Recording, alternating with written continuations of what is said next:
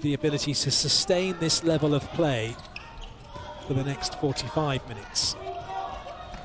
Reistad's in and she scores. Gets the offload from Mork. And then past Kuznik, sending back up into the left wing position. Mork, Reistad, quick shot from her. And it's a 3-goal lead now.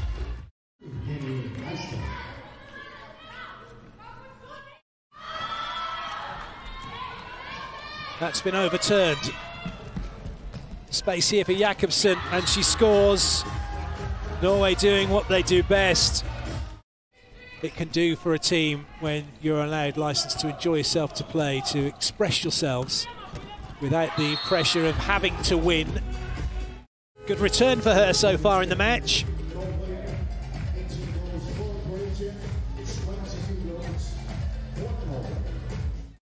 Lazovic having a look at the referee, but in vain, because the referee's decision is final. And it brings about Solberg again having a look long. The first reaction for every player get the ball in turnover is who's long, who can we get to shoot quickly. To Belic it was who was denied. And then Reistad comes down the other end on her own.